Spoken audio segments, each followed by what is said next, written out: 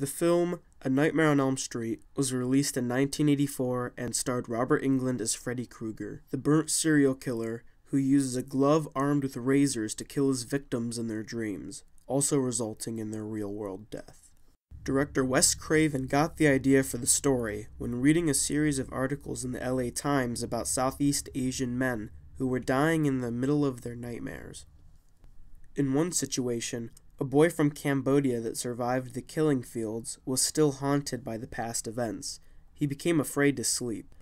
When he finally was able to sleep, his parents heard screaming in the middle of the night. By the time they got to him, he was dead.